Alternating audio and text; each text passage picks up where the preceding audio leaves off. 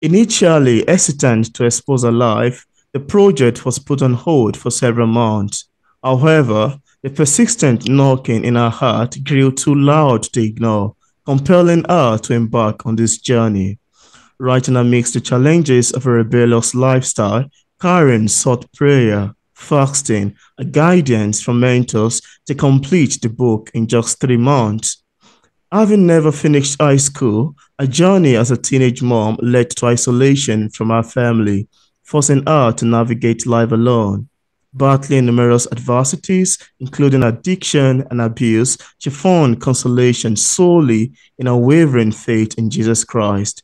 Despite moments of darkness and rejection from both the world and the church, she clung to her faith, believing herself unwanted due to the deliberate choices in the adult industry. Thoughts of suicide plagued her. Then, a transformative encounter with the Most High altered her perspective. Surrendering her life to Jesus, acknowledging her inability to preserve it, she embraced a new path, understanding that transformation would be a continuous process. Her journey is ongoing with daily transformation as she strives to die to the self life and passions of the flesh. Through her stories, she hopes others will find the same hope in Jesus that became her anchor. It became our Lord and Savior, providing comfort and friendship when everyone else had abandoned her. Karen's message resonates with unwavering belief that the same hope, salvation, and restoration she experienced can be extended to others in need as well. And on today's episode of Auto Interview, it's my utmost and awesome pleasure to have on the show today Karen Souter. Welcome on the show, Karen. Thank you so much for having me, Peter. That's such a warm welcome, and thank you for saying such nice things about Bloodbot.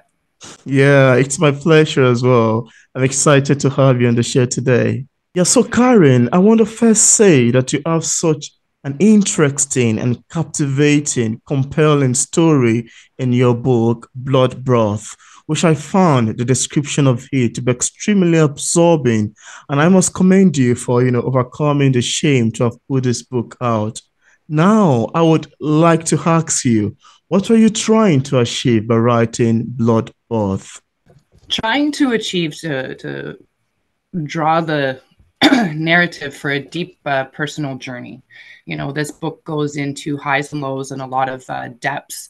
Mm, I wanted to first and foremost overcome shame and adversity, and hoping that it may resonate and inspire others facing the similar struggles.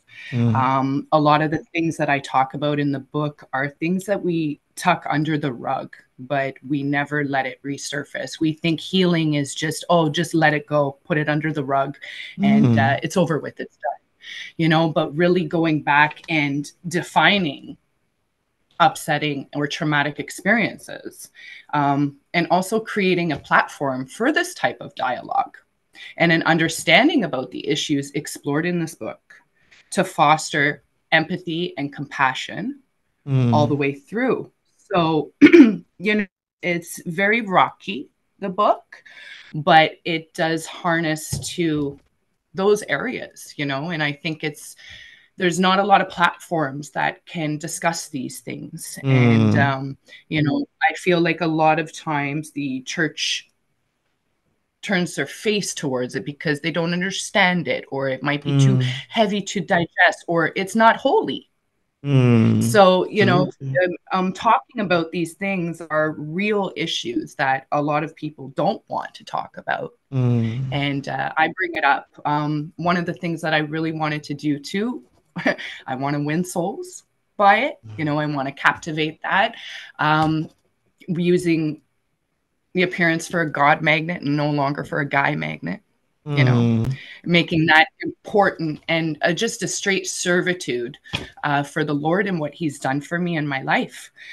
Wow. So I just wanted to get the book across and just honor Yeah. by it, and there. So that was the whole point.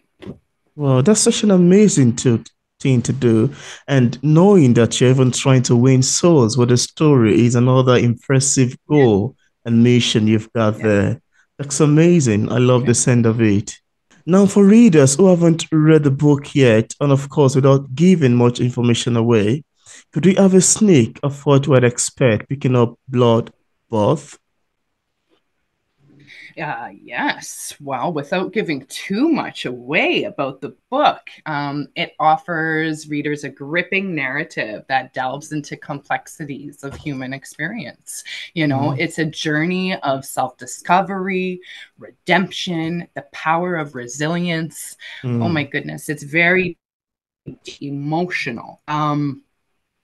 I talk about themes of love, forgiveness, and the pursuit of healing. I also talk about deliberate sin and the repercussions of it. And, as long there's goods, but there's diving into topics such as abuse, self harm, suicide, miscarriage, abortion, mm. and of course, Wow. sex industry.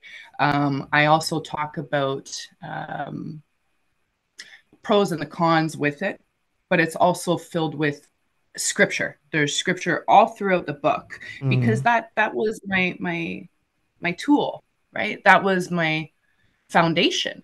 So even though I was going through all of these things, I still use a lot of scripture in there because that was something that held me ground to my morals and my belief mm, system. So I incorporate that what God has to say about sex and what God has to say about all that versus how we define it as a society, you know. So this without giving too much away. I know I did spill the beans quite a bit, but it's all in there. I cover a lot of uncomfortable area. yeah. Even mere reading to the description page of the book on Amazon and other platform, one can easily tell that it's such a pulling, emotional, and engrossing story. And I watched a Yeah. couple of your interviews on a particular platform, Mm-hmm. which was quite very awesome as well. Very emotional and such an amazing Mm-hmm. story. Even for you to have come out to share the story, to write about it, it's another bravery. Yeah. It shows how Yeah. courageous you are, really. Yeah. That was one of the struggles too, is Mm, coming out about it.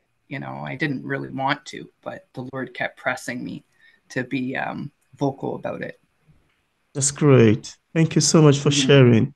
Now, I've Mm-hmm. always been fascinated about how authors, especially novelists like yourself, craft long sentences and brings works together in a way that it eventually makes a great novel. This always leave me thinking about how exactly they got their ideas and inspiration. Now, as far as writing is concerned, I too would love to ask you, how do you get your inspiration and ideas? Where did they come from? I had to laugh when you asked me this question because the truth to that is I got my ideas from the trauma. Wow. The trauma, it wasn't really an idea. It was more of this is what happened. It was how do I write something where it's not too much or it's not too little, and I was just explain it how it is, Mm, so I got my ideas from the trauma.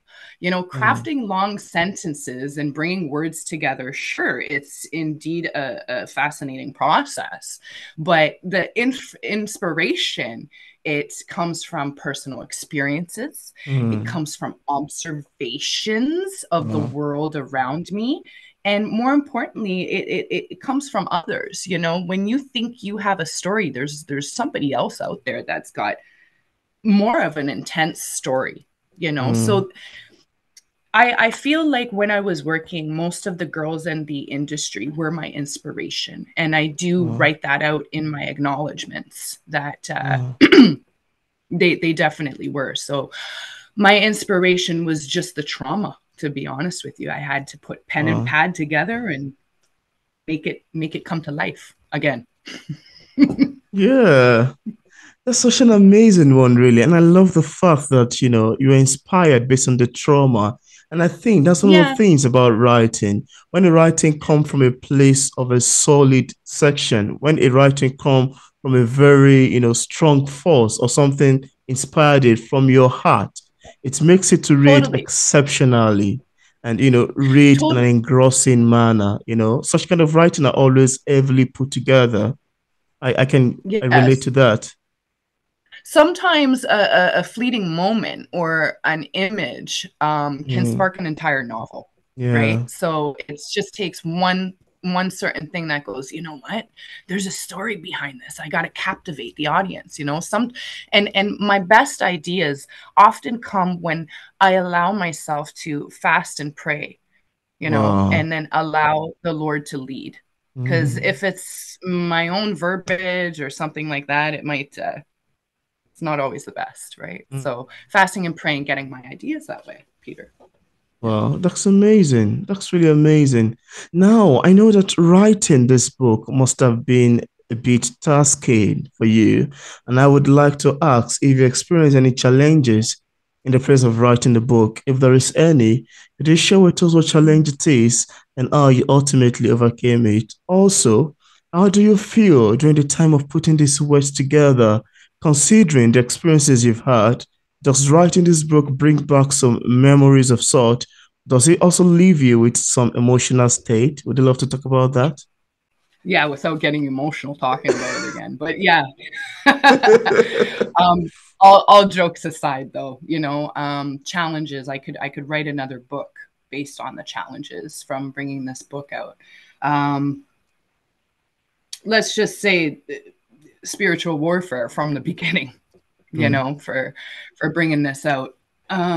First and foremost, again, was the judgment of others, right? Being wow. nervous about coming forward and the controversy based on it. So that was probably the first obstacle to say, you know what?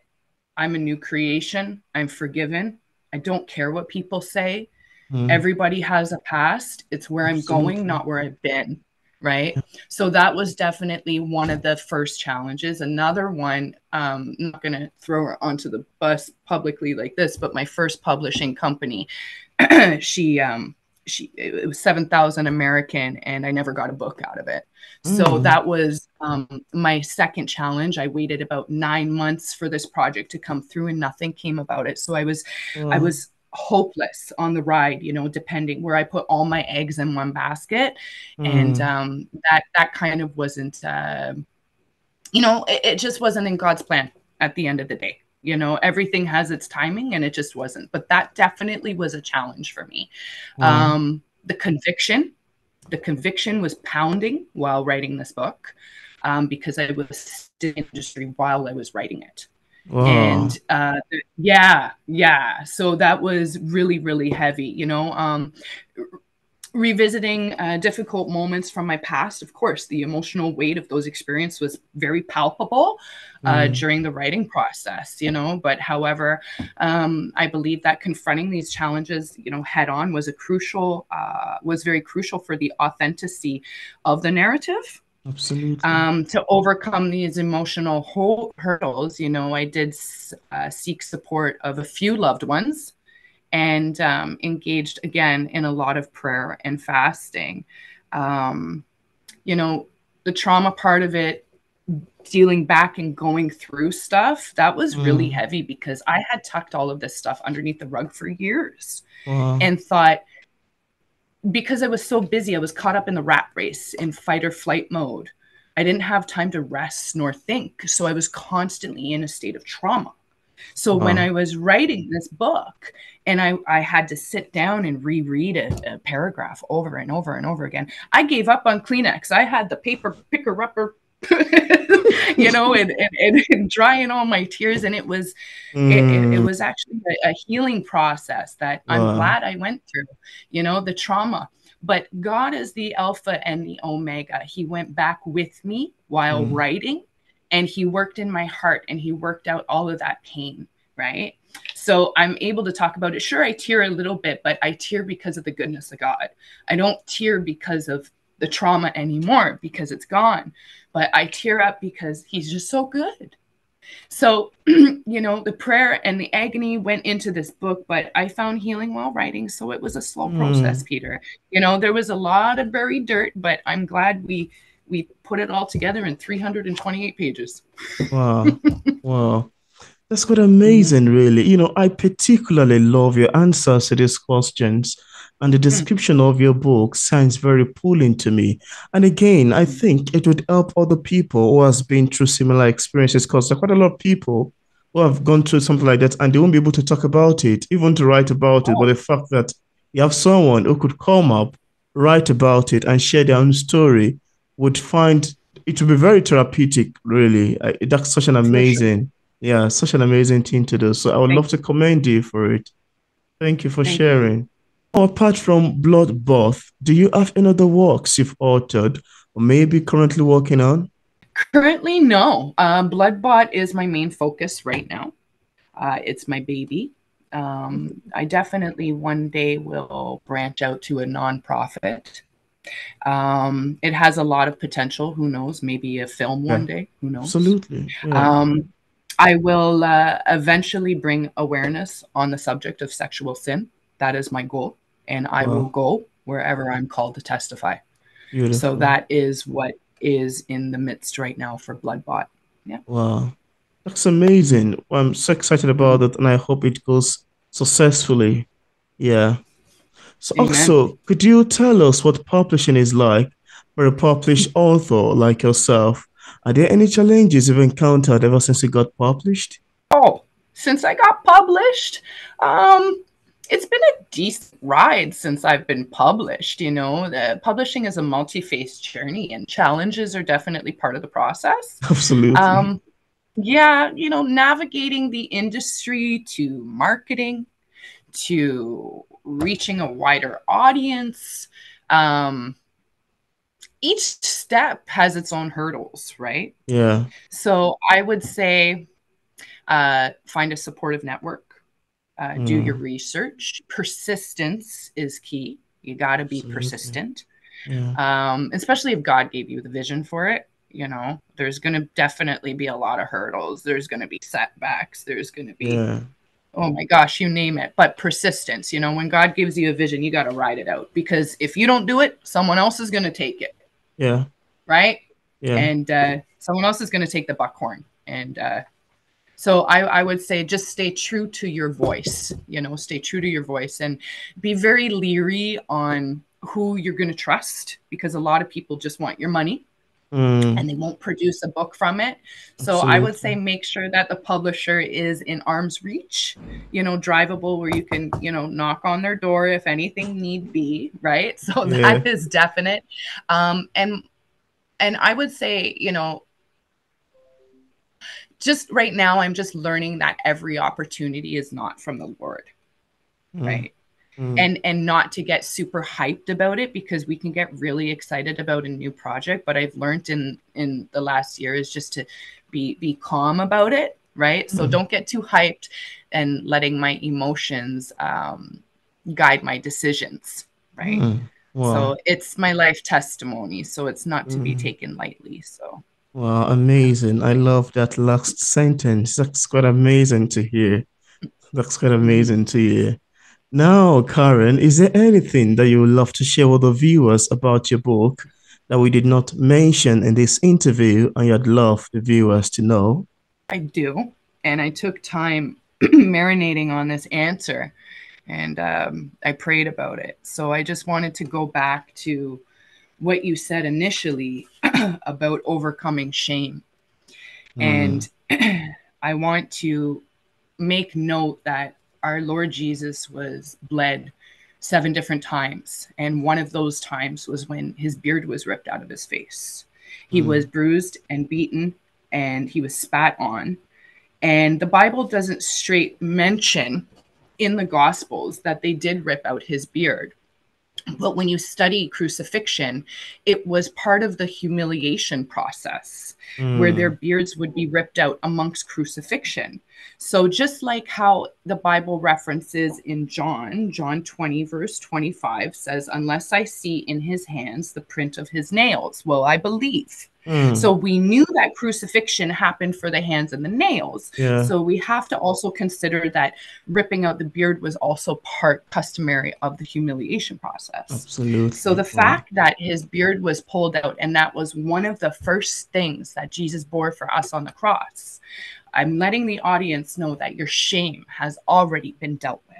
You Mm. are a new creation. The Mm. second thing that I want to make part on that is that the Bible does state that Jesus is at the right hand of the Father right now. He's up in Mm. heaven. He's there. We right now are the church. We here on earth are the church. And he's coming back for us as a pure and spotless bride. So we still have spots, including myself, right? Mm. To iron that out. And my message that I want to bring, bringing up the shame part, and also talking about the church needs to do better. The church needs to do better right now. There's so much gossip, there's so much shame right now with the church. And in my experience, the realest people are the ones who accepted me Mm. in that done, in the mire, right? So Mm. they were the ones who accepted me. There was a lot of people who turned face, right? And they were supposed to be the representation of Christ. So doing better as a body, the deliberate sin part, yes, we come as we are, but we're supposed to leave changed. And that's what makes faith so powerful. If we blend into the crowd and not let Jesus shine through us, then we're Mm. not really doing a good job as a body in the church. So Absolutely. Jesus already bore the change, the shame. Now we need to act appropriately so, because you never know what people are going through. Mm. The women in this industry, or some men in the industry, they don't wake up in the morning and say, I want to be a prostitute. Mm. No Yeah. little girl wakes up and says, this is what I want to do for my life. You Mm. know, it's the situations in life that pushes people to do it, or you're born into it, right? So Mm. it's this is how life is, and we're never supposed to pass judgment. That's not our job. For the sinners, for the ones who are saved, yes, there's righteous judgment, but the ones who are struggling in this, we as a church, we need to help. We need to help. We need to be representatives, and you can only give what you've got. Yeah. So the self-examination part is key. We're supposed to Mm. work out our own salvation and work it out here. So self-examination before we point fingers and go, oh, well, she done this, is she done that? Yeah. You know, so that is my message, brother, is if I did want to say something that was put on my heart to say, shame is already gone. So Mm. hold your head up high and love one another, because if we do all these things, but there is no love, then it's just a bunch of noise, isn't it? Hmm. Wow. I so much love your answers to these questions. And to me, this sounds very educative also. And like the fact that you mentioned, we are now a new creation, all things are passed away and all things have become new. So that's amazing. It reminds me of the particular biblical verse. So thank you so much for sharing. I love it so much. Thank you. Now, Karen, would you like to read a few paragraphs of your book? It can be a favorite line or a page if you would love to. I did take out a very important part, so bear with me. I will read fast. Thank you for the opportunity too. Where are we on the time? Okay. you're giggling. All right. So it starts on page 205. Okay. I professed to be a Christian and a follower of Christ, and because I was blood bought, I knew the Holy Spirit was still in me. However, because I was deliberately sinning, I was allowing open doors to harvest my soul ties that filled my temple with so much done. Mm. I was not used to having attachments in life, and I found it easy to repel any negative energy. I knew the devil was having a field day watching me sin, talking rubbish in my ear until I believed the lies and completely lost all identity. He had to yell hard for me in my ear, but when he did, I accepted the enemy's speech and I did not dare open the written word of God. I had allowed the enemy to take complete force during this time of my life as I surrendered my soul to a slavery of sin. mm, Just as much as the devil latched onto me, I also gave him legal right to access me by being lukewarm. The wow. Holy Spirit is a gentleman. He's not going to force himself. James 4:8 says, draw near to God and he will draw near to you. Cleanse your hands, you sinners, and purify your hearts, you double minded. How many times have you had the opportunity to talk to God as you picked up your phone or you wouldn't put it down? And the distraction got in the way. He said, draw near to me and I will draw near to you. I Mm, couldn't risk the failure and I wasn't ready to nail it to the cross. What about the money? Just a few more thousand. Just as much as the conviction is there, the spiritual warfare is also there. I must have been exhausting my angels over the battle of my mind, and the enemy wants your mind. If he can get a hold of the most powerful human force, which is human personality, and latch on to your identity, watch out. When I was working and doing those things, I was heavily convicted every minute. I would still talk to God here and there, but when I tried plugging in, I would just keep it simple. I would mm, not complain and I would just give thanks instead of avoiding having a conversation of prayer. I would not allow God's word to minister to my heart and penetrate. I'm almost done, friend. My mm, shame and guilt had me deep in the mire. I knew those low vibrations of shame and guilt prevented me from entering the presence of God or even believing I was worthy to. Please, Lord, I can't face you yet. I just need a little bit more money. Please mm, have mercy on me, I beg. I didn't even know what I was asking then. I knew God had told me he wanted to be my provider, but I was afraid of going backwards financially. Meanwhile, the conviction was so strong, but it was done in the most loving way. God kept whispering, I love you. There's no greater love than me. mm. Um, I was stuck loving the security money provided, and I could not serve two masters. One master wanted my flesh and mind, and the other wanted my sin Wow, and my heart. wow. Matthew 6:24, no one can serve two masters, for either he will hate one and love the other, or else he will hold on to one and despise the other. You cannot serve God and mammon. Mammon means wealth regarded as an evil influence or false object of worship or devotion. It was clear I was devoting my idol worship to myself and my wealth. Mm, wow. Deliberate sin. Mm-hmm. Yeah, I so much love this from this small, reading that you've done. I realized quite a lot of things compared contained in it. Firstly, is the quest for money, which is one of the factors that keep pulling you into the act. Then there's another one. I love the emotion imbibed in your reading. And again, the understanding that, okay, I know that this thing I'm doing is not really worth it, but then I just want some little more time. Let's go. But God, please, could you see my heart? Then again, I love your world building. That's why the fact that this is it's a personal story, but then your world building, there's a particular line you read towards the ending that was like, oh wow. When you talk about with your flesh or stuff like that, I caught that Mm-hmm. word and I was like, that's an amazing world building because I so much love world building as a poet.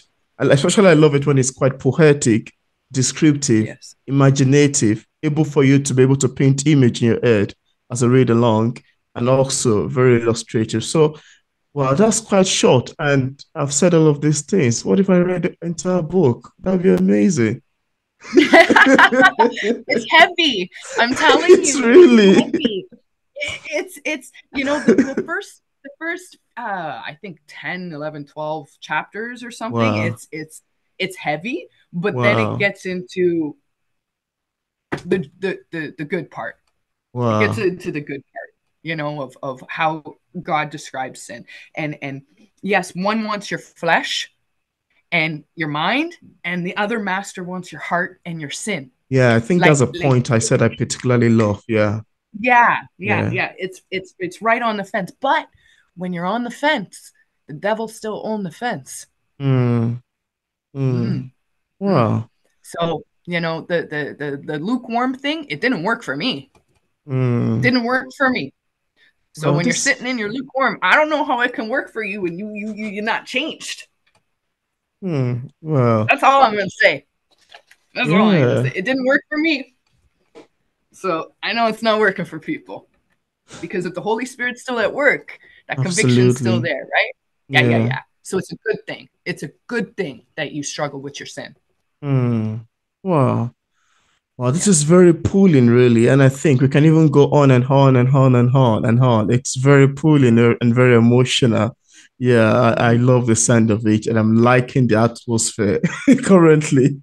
Very Thanks. intriguing. Now, Thanks. Karen, as a Thanks. published author, what sort of advice do you have for other writers who are still struggling with publishing a book? What would you advise people in this category? Peter, perseverance all the way through. Connect with other writers, Yeah, seek guidance from mentors, be open to constructive criticism, criticism. right? And value your voice. Hmm. Value what God's put on your heart or your dream that's in front of you. I mean, haters are going to hate. Haters are going to hate. All publicity is good publicity, right? Yeah, So yeah. even if people have a certain idea or thoughts about what you're doing, just go through it because it doesn't matter. It's your walk, it's your journey. Just press through. Hmm. Perseverance is key. You know, Wow. if God gave you that dream, it's nobody else's business. And don't be casting Yeah, your pearls to swine. You know, yeah. my mistake was I launched this last year thinking that my book was going to come out, right? I briefly said in my previous publisher, she told me it was coming. It never came. So Oh, I had released everything. I had put all of my ducks in one basket. So just oh. keep it quiet. Keep it Hmm. quiet until you're ready to execute it, you know, because haters are going Hmm. to hate all the way through. Yeah, So keep the yeah. vision, persevere.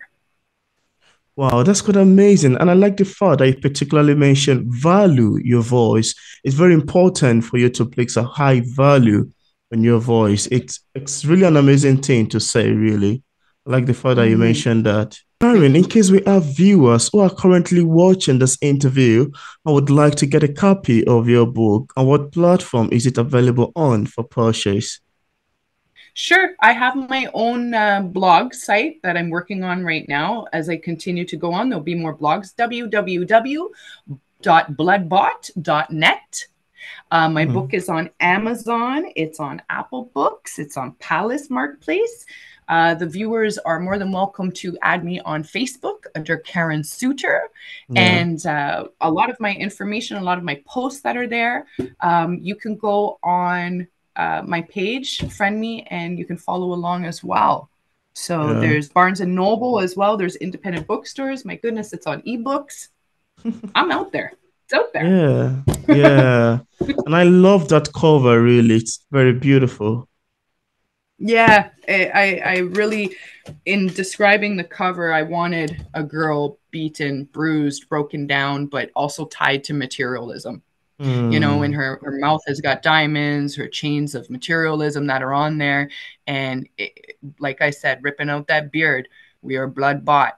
So, you Hmm. know, just because we struggle with our sin doesn't mean that he hasn't given up on us. Hmm. He'll come for us. He'll come for Hmm. us, especially if you blood bought. So thank you very Wow. much. My cover speaks volumes, and I hope it resonates with people who, you know, are facing similar struggles. Yeah, thank you so much. And I left a link in the discussion part of this interview where interested viewers can get a copy of Karen Souter's books directly Thank you. on Amazon, on Barnes& and Nobles, on Apple, and another platform where it's available on for purchase.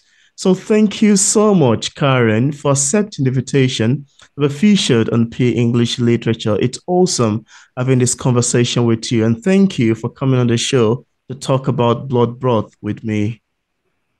Thank you so much for having me here, and thank you so much for enriching my journey. Yeah, it's my pleasure as well.